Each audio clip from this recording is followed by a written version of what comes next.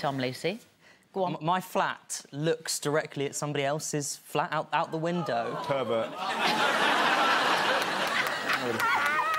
I want to hear it now. This is not... There's a family that live in the flat over the road. Yeah. There's a mum and a dad, and they've got two... You know what a family is? I know what a family is.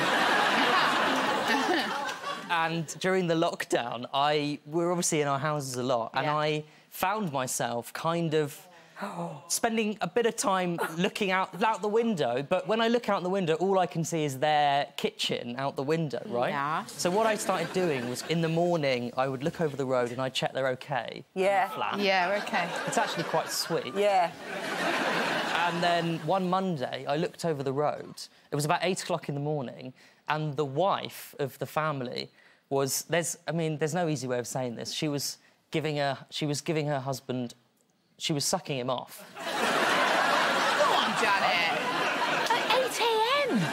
This was, like, peak lockdown. This was peak lockdown. Wow. Was that in the Joe Wicks video? Yes. After the Berkeys. So, I was quite shocked. Yes. Right? I was shocked by the timing. 8 a.m. 8 a.m. Are you sure she wasn't sewing up his trousers or something? No. Or... It was definitely that. It was definitely, yeah.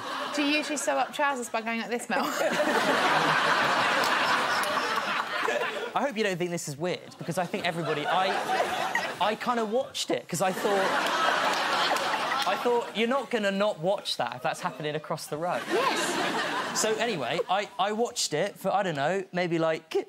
I'll be generous to the man, let's call it a minute. I was there. And then what happened was he finished, right? And then she looked up and we made eye contact.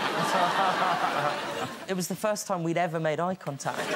So I just collapsed and I just fall to the floor. I would be flattered if my BJs were so good that I killed a man. I'd be like...